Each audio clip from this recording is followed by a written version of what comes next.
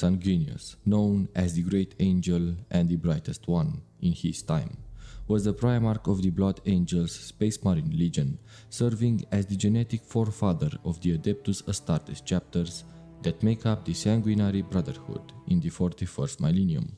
Among his brothers, Sanguinius stood as one of the most noble and admired, even earning the respect of Horus himself. Yet, in the final moments of the Horus Heresy, during the siege of Terra, Sanguinius met a tragic fate. He fell while defending the Emperor aboard Horus's flagship, the Gloriana-class battleship Vengeful Spirit. Though Horus, once Sanguinius' closest friend, dealt the fatal blow, Imperial legend tells that the wound Sanguinius inflicted on the War Master armor paved the way for the Emperor to defeat Horus, ultimately preventing mankind from succumbing to the ruinous powers of chaos. Welcome back, Lord lovers, to Liandrug. Today we delve into the tragic and heroic tale of Sanguinius, the beloved Primarch of the Blood Angels. From his glorious battles against the forces of chaos to his ultimate sacrifice during the Horus Heresy, Sanguinius' story is one of valor, tragedy, and unyielding loyalty to the Emperor. So grab your favorite beverage, settle in, and let's explore the depths of this legendary figure in the Warhammer 40k universe. The Space Marine Legions stood as the Emperor of mankind's greatest achievements, crafted to help him conquer the galaxy and reunite the scattered colonies of humanity after the Age of Strife. Among these legions was the Blood Angels, the 9th Legion, who from their earliest days fought with unwavering loyalty to both the Emperor and their Primarch. The Blood Angels, like all first founding legions, emerged from the ruins of the Age of Strife. Having united the warring factions of Terra through the Unification Wars, the Emperor's ambition reached far beyond one planet or solar system. His grand vision was to reunite humanity across the galaxy, bringing together its fractured realms under a single benevolent rule. To achieve this, he needed an army like no other, an army of warriors loyal to him, with bodies and minds hardened to endure endless warfare. Thus, the Space Marines were born. The Emperor, a master of genetic manipulation, created 20 remarkable transhuman super warriors, each reflecting an aspect of war to lead his army. These were Primarchs, beings whose strength was second only to the Emperor himself. Yet, his plans faltered before they could fully take shape. The Primarchs were stolen from his laboratory beneath the Himalayan mountains, scattered across the galaxy by a mysterious force through the warp. Not long after the Emperor's creation of the Primarchs, the ruinous powers of chaos seized the infants. Though unable to destroy them due to the powerful psychic protections the Emperor had placed on their gestating forms, the Dark Gods sought to corrupt them for their own purposes. Thus, the Emperor's finest creations were tainted from the very start.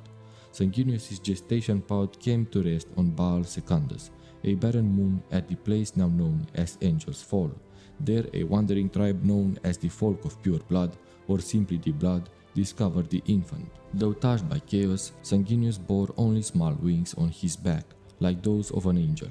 Despite fears that he was a mutant, compassion won out, and the child was spared. Sanguinius was angelic not just in appearance, but in spirit. The Blood Angels hold sacred many parables and psalms about him, transcribed over the years by their librarians and kept in their most revered shrine archives. Though much of his early life is lost to time, the stories of his childhood have become part of Baalite legend.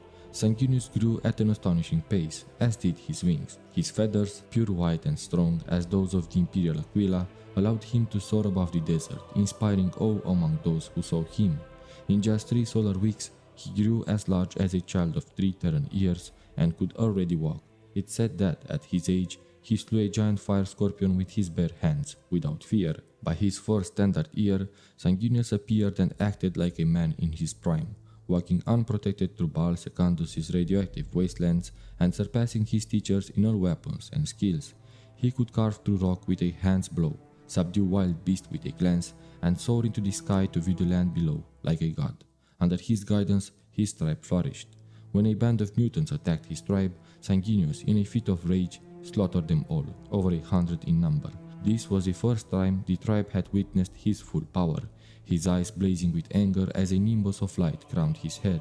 In the years that followed, he led his people to the pinnacle of Baalite society, uniting the tribes and driving back the mutants that infested their world. Under his leadership, humanity regained its foothold on Baal Secundus, and Sanguinius became worshipped as a god by those he saved.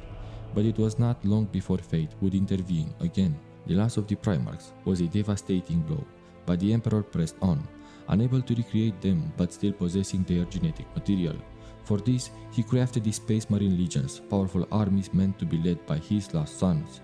With these legions, the Emperor launched the Great Crusade around 798 Millennium 30, determined to restore humanity's greatness. The Space Marines swept across the galaxy, toppling despots, aliens, and demons. Countless human worlds were liberated, their inhabitants rallying to the Imperium's cause.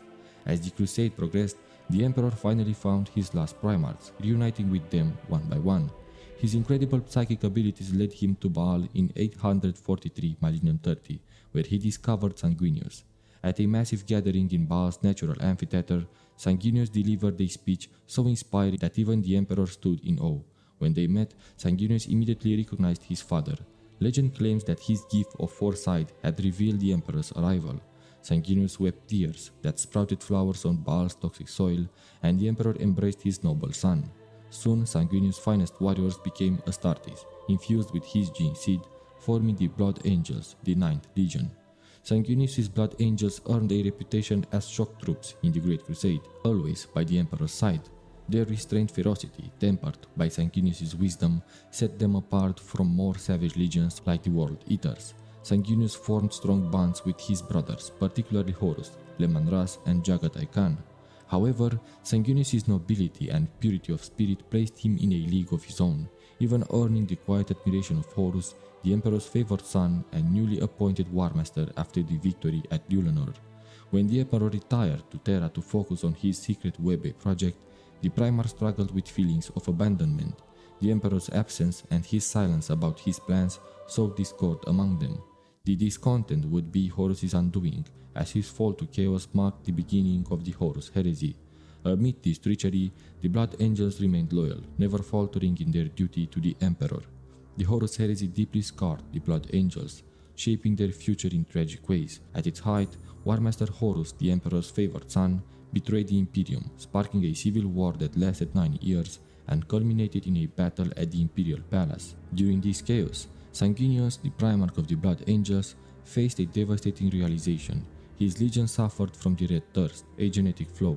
Though Horus vowed to keep this secret, he later exploited it to try and corrupt the Blood Angels. Horus sent Sanguinius and his legion to the Sinus cluster, deceiving them into a deadly trap ruled by Kyris, a great demon of Slaanesh. In their fury, the Blood Angels unleashed the Black Rage, a berserker fury that would haunt them for millennia. Though they ultimately defeated the forces of chaos, the cost was high, and the Red Thirst became more pronounced. Before we continue, I want to take a moment to thank you all for joining me on this journey through lore. If you are enjoying the content and want to see more stories like this, please take a second to like this video and subscribe to the channel. Your support helps Liandrug grow, allowing me to create even more in-depth explorations of the lore you love. After their campaign, the Blood Angels arrived in Ultramar, where Robert Guilliman declared Sanguinius the ruler of Imperium Secundus, a temporary solution to continue fighting against the traitors. This new order was challenged when the Night Lord's Primarch, Conrad Kurz, sought chaos. Eventually, Kurz was captured, but tensions among the loyalist Primarchs grew.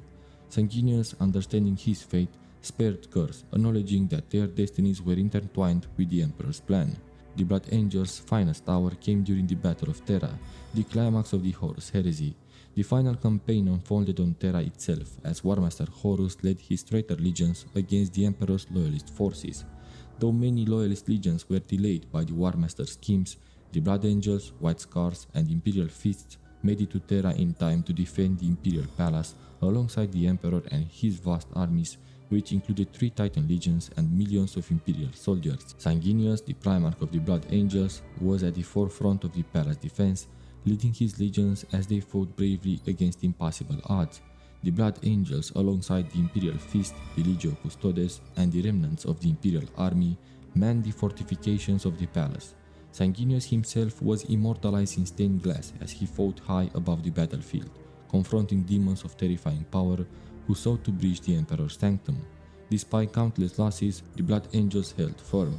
especially during the defense of the Eternity Wall spaceport, where their valiant efforts and the shining presence of their Primarch bolstered their resolve. However, it was atop the Eternity Gate at the heart of the palace where Sanguinius would face the powerful bloodthirsty Ka-Banda.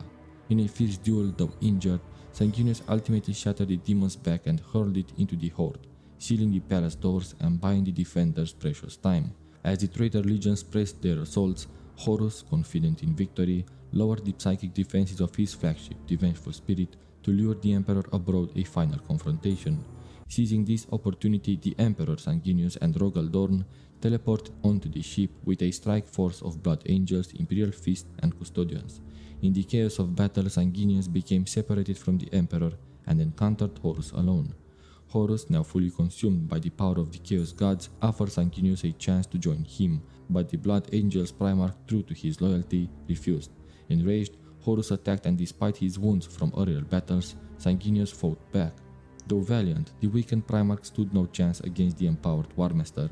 Horus killed Sanguinius in a display of cruelty so extreme that the psychic pain echoed through time and space, scarring the souls of all his Blood Angels' descendants. The Emperor eventually reached the throne room to find the lifeless body of his son Sanguinius. In the fierce duel that followed, the Emperor defeated Horus, but only after suffering mortal wounds. It is said that Sanguinius' early strike had weakened Horus, allowing the Emperor to land the final blow. The death of Sanguinius marked a tragic turning point for the Blood Angels. His psychic death cry echoed through the Legion, forever imprinting the black rage and red thirst into their genetic legacy. These curses still haunt the Blood Angels, causing them to be consumed by visions of their Primarch's final moments. After Horus' defeat, the Imperium was forever altered. The Emperor, gravely injured, could no longer lead his forces, and his shattered body was kept alive only by the Golden Throne. The task of rebuilding the Imperium and eradicating the remaining traitor forces fell to the surviving Primarchs, including Rogaldorn of the Imperial Fist and Robout Guilliman of the Ultramarines. Guilliman's Codex Astartes, a treatise on restructuring the Space Marines, aimed to prevent any one individual form wielding the full might of a legion. He mandated the division of legions into 1,000-man units called chapters. Though controversial, this edict ultimately prevailed, marking the end of the Legions Astartes and the beginning of the Adeptus Astartes.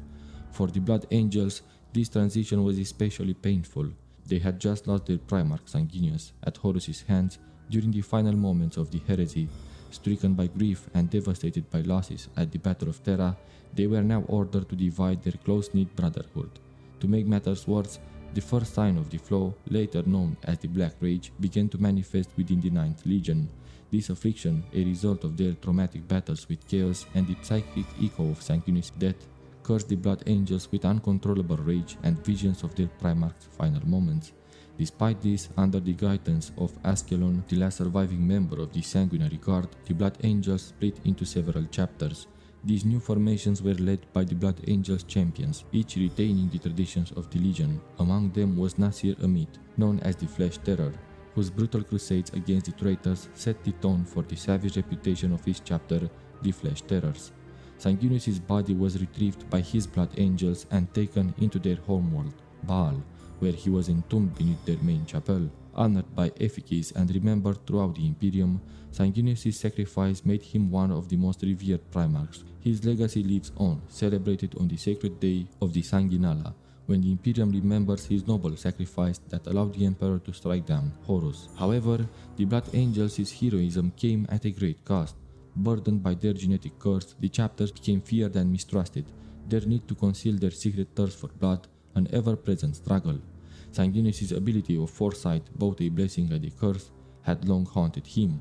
Like the Emperor, he could see glimpses of the future, though often unclear and without control. This foresight weighed heavily on Sanguinius, isolating him as he wrestled with dark premonitions. Few of his sons inherited this gift, and those who did were known as the Forsaken, warriors fated to foresee the moment of their own deaths. They carried this grim knowledge with a fatalistic outlook, knowing their foresight brought only sorrow and doubt. Thank you for watching, Rollovers. I hope you enjoyed our dive into the story of Sanguinius. If you like this video, don't forget to share it with fellow enthusiasts and subscribe for more lore content. And for those of you looking to connect with like-minded individuals, join our Discord community. Together, we can create a cozy environment where lore lovers can discuss their favorite stories and characters. Until next time, keep your eyes on the stars and your hearts with the Emperor.